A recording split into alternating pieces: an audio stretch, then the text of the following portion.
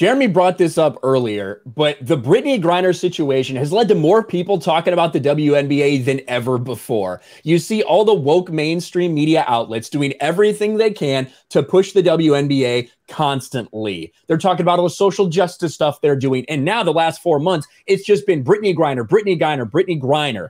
And you have these people out there virtue signaling about the gender pay gap, all this nonsense. Well, how has that resulted for the NBA ratings? How is it done for the WNBA ratings? Because when you look here in 2022, the only team right now who's actually going and getting 10,000 people to their stadium in the WNBA is the Seattle Storm. When you look at the Phoenix Mercury, 7.7. You see Minnesota Lynx at 7,000.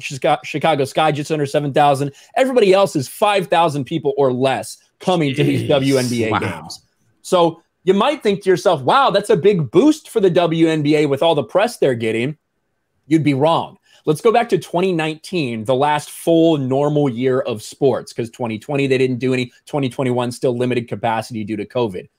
2019, you have 1, 2, 3 teams all right there around that 10,000 mark. Several others at 7,000, 6,000, 6,000, 5,000, almost 6. Then you get to these other ones.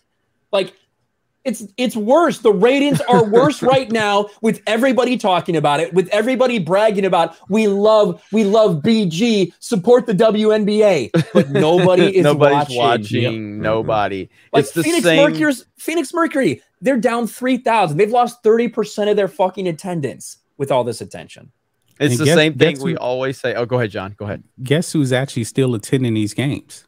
It's men. It's not women. Women do not support the WNBA. They don't care. They don't 70% of people that watch the WNBA are men. Yep. They don't care. And they're never going to care. They don't give a shit about this. And generally speaking, nobody does. This is ridiculous. We literally get more live stream viewers on Friday Night Tights than the most attended WNBA game. Like, come on, man. Come on, man. We are right now. We got 1,200 people watching the live stream. We're pretty close to the Indiana Fever's average attendance number. Yeah, the Indiana Fever averaged 1,700 people a game. I feel pretty comfortable saying this, that Brittney Griner's Lord and Savior Joe Biden has probably never watched one single WNBA game, but he's gonna save her. No, I imagine the people in the WNBA are a little too old for him. But it does also go to show that a lot of people are like, why do you even talk about that anymore? Why do you give it attention anymore? It's because that doesn't actually mean anything. If we sit here and we roast something and we call this stuff out, it doesn't mean that more people are going to go and watch that thing because they're upset about it. The WNBA this year has had more eyes on them than they have in 2 decades. Yet nobody is watching. No one's going to these games because the product is shit. That's why they don't get paid. That's why they don't get paid as much as NBA players, because they can't get people to the stands and they can't get people to tune in. There's nothing sexist about it. Nothing like it. It's not a good product. That's the bottom line. If you're one of these nut jobs that believes in the pay gap being anti-woman, go look at the modeling industry and then call me back. Okay, let's look at how much women make in the modeling industry versus men, because women are far more powerful and influential in the modeling industry. There's a reason Giselle makes like twice as much as Tom fucking Brady. Yep. Giselle is worth twice as much as Tom Brady. But you want to talk about pay gap? Get the fuck out of here, man. Look at the porn industry.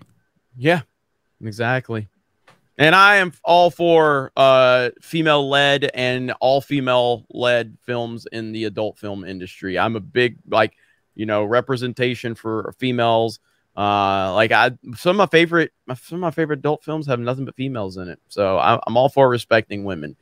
Can't believe John's the one that introduced that one into the equation, so I can make jokes that's common about knowledge. John of all people. That's common knowledge. I mean, both men and women enjoy looking at beautiful women, but as far as like male models go, that's one-sided, that's lopsided, and it's only a handful of women. You're not going to see men going to Chippendales with their wife, but you'll see a wife go to a gentleman's club with their husband.